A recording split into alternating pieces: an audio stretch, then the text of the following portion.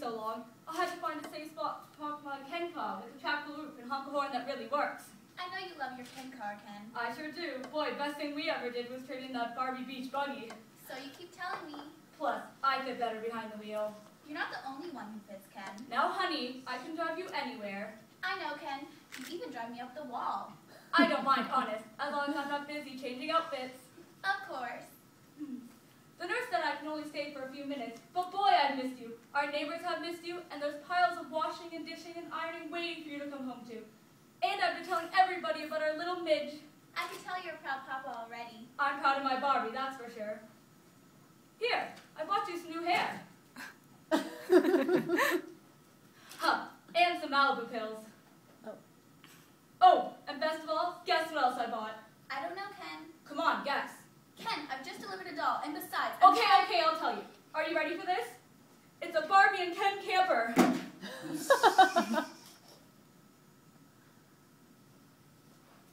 Won't it be exciting, getting away and experience nature, just the three of us? You, me, and...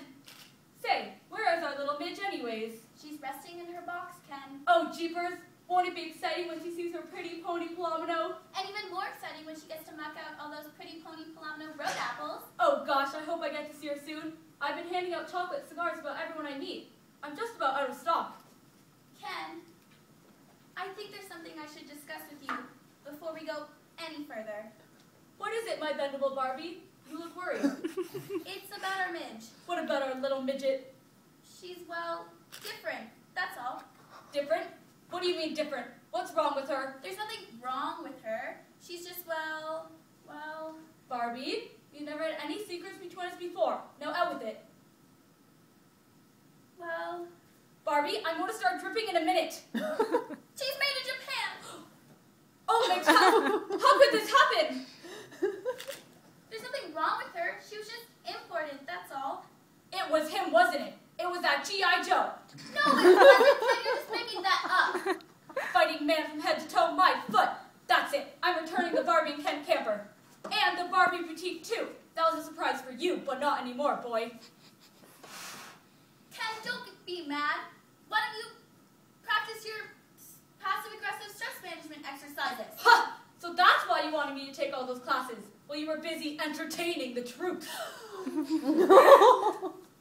that's not true. Midge belongs to us. To you, not to us. I want nothing to do with her. How could you say that? No doll of mine is going to come from Japan. If I'm going to have a doll, it's just going to be just like me. Not like one of those, ugh, I feel sick just thinking about it. Calm yourself. Why don't you have a pretend cup of coffee and cool down a bit? There's nothing to cool down about. She's made in Japan and that's that. Oh, Hasbro, I need a pretend whiskey. Why don't you have a timeout? You'll feel differently tomorrow morning. I know you will. No, I won't. Oh, G.I. Joe, this is sick. And to think I was going to get my fake hair repainted Barbie blonde just for you. That's it, Barbie. This is the last straw. We're over. I'm moving out. And that little mutant midget won't get a plastic penny out of me either. But where will you go?